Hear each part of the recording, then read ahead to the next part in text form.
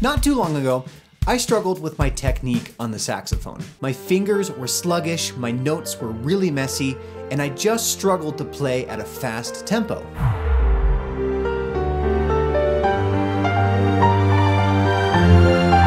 All of that changed when I had some great teachers give me some really good advice on how to fix all of that, and I would like to pass that along to you today. So if that's you, if you struggle with playing sluggish and slow and messy, and you want to learn how to play lightning fast, grab your saxophone and we're gonna learn how to burn with our technique. Whoa, whoa, whoa, exit music with Stoked on Sax. Here's the secret. Everybody can play fast, and I mean that sincerely. However, speed is not the only issue we are dealing with when it comes to saxophone technique. It's all about playing clean. Here's what I mean. Whenever we hear somebody who's really good at the saxophone and we listen to them and they're playing really fast, we often think, wow, like their technique is just ridiculous. They can play super fast and it's amazing. But it's not just the speed that makes us think that. It's their ability to play clean and accurate at a really fast tempo. So by shifting our mentality around this, we want to focus on 3 things to improve our saxophone technique. Play clean, play accurate, and play comfortable. I sort of think about these things like the triangle of technique. And of course, it's not just limited to these things, but I guarantee you, if you practice them and focus on them, you will improve. So I'm gonna break down each of these items and show you how to practice them so that you develop great habits. And we're gonna start with the first one on the list, which is playing clean. With saxophone technique, playing clean means 2 things: clean air and clean fingers. These 2 things have to be clean if you want to move fast on the saxophone. I know it seems absolutely ridiculous to be talking about air when you want to play fast, but let's not forget where the sound of the saxophone actually starts. All of your sound begins up here in the mouthpiece. And if you're playing with bad air, with dirty air, your fingers could literally be moving as fast as lightning and you would still sound bad. When I say dirty air, I mean air that is wimpy and inconsistent and maybe even pinched. We want to keep our air full and flowing and moving forward through the whole instrument. When you play with supported air, you give each note a chance to be heard. So don't brush this idea under the rug. I know it seems silly, but trust me, air is the first thing that I want you to think about, and then you should move on to thinking about your fingers. When you play the saxophone, your hands should be in a relaxed and natural position. So you can sort of think about holding a tennis ball or a baseball, or in my case, my mug that I'm drinking tea out of. When I hold one of those things, my hand is nice and rounded and relaxed, and I have really no tension in any part. If I take this mug away, my hand still stays rounded and relaxed, and this is closer to the shape that I want my hand to be in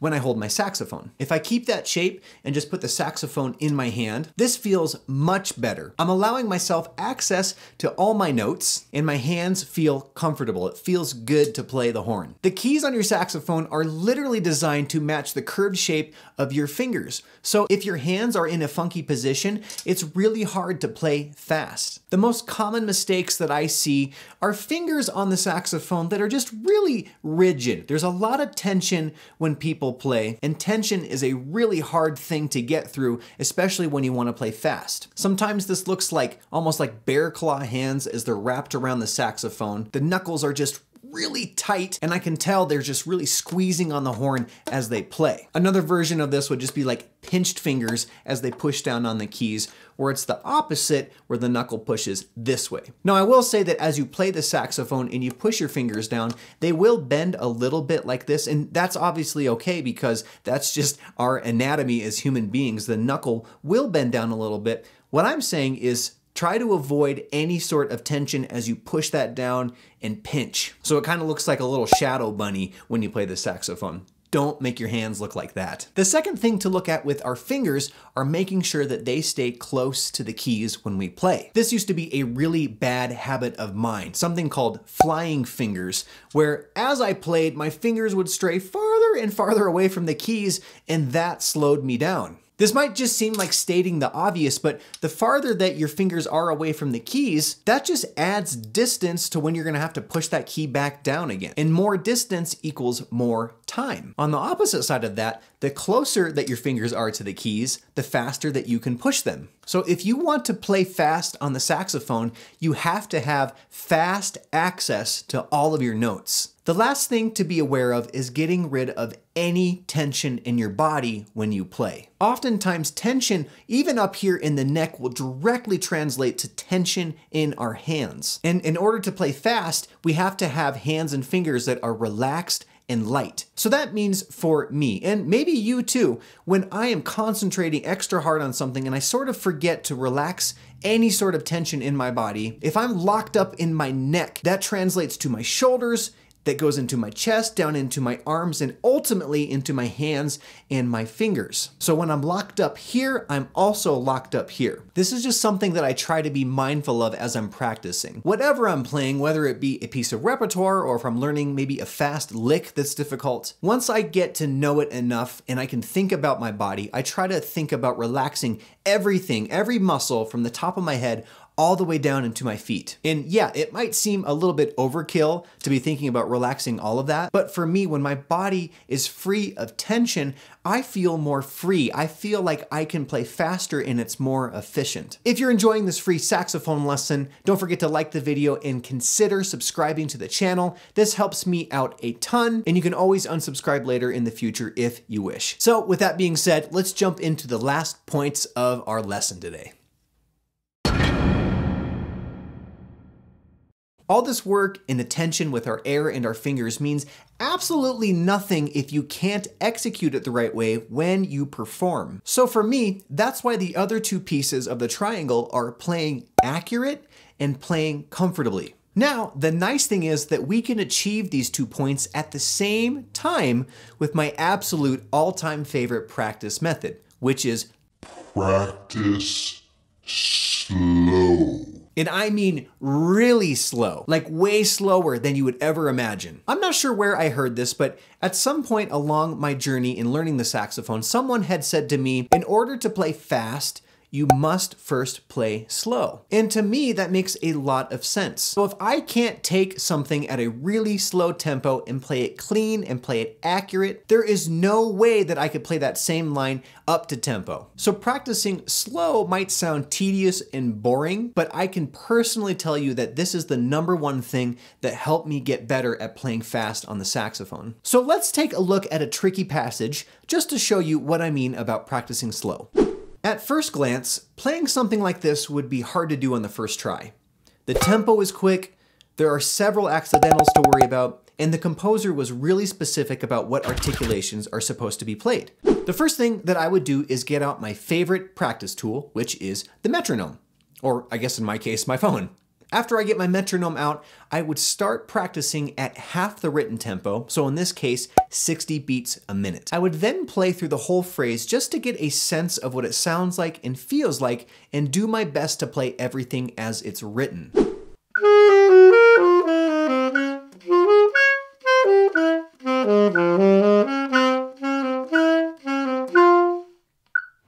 After a run through or two of the whole passage and getting it into my ear a little bit, I would then break it down into smaller chunks. Probably just the first 2 beats of the first measure, and then I would get some repetitions on just this segment.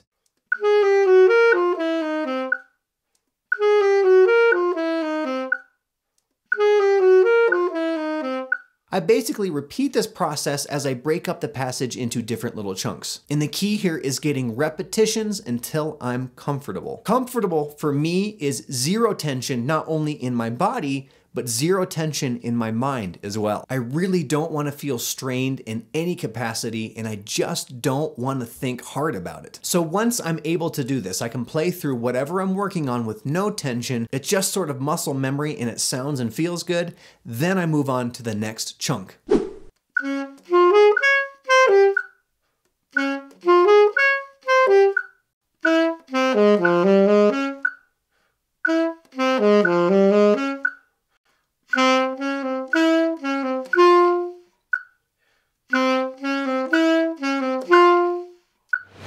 Once I feel good with 2 chunks, I will then practice them back to back just to put it more into context as to what I'm actually going to perform later.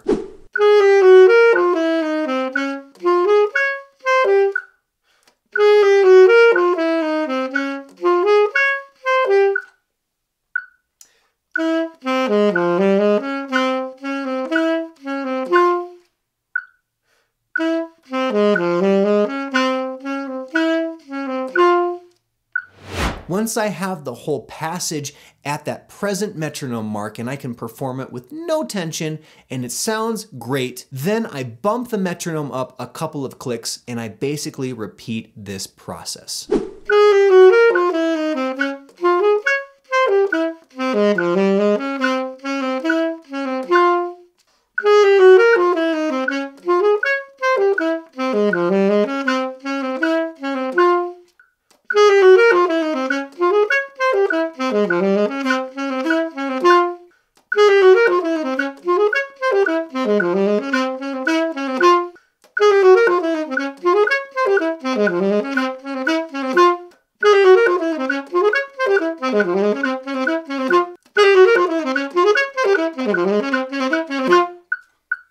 Kinda.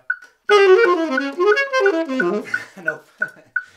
The benefit to practicing like this is that you're being really efficient. By cutting down on mistakes, you're not developing any bad habits. So if you just kind of brush through your practice session without practicing slow, you might end up playing something wrong, and that's going to translate into your performance. Is it the most fun and invigorating? Not necessarily. But getting better and improving and feeling good playing the saxophone and nailing your music, that feels great. So trust me, try this practice method out if you haven't already. The process is so worth it in the end, and I guarantee you, you will enjoy the fruits of your labor. So if you need help with anything, if you have a question, or you even have some comments or some methods of your own that help you play fast, I would love to hear from you. Put those in the comments below. And I hope that these techniques that we've talked about help you improve on the saxophone. So thanks for stopping by, everybody, and we will see you in the next video.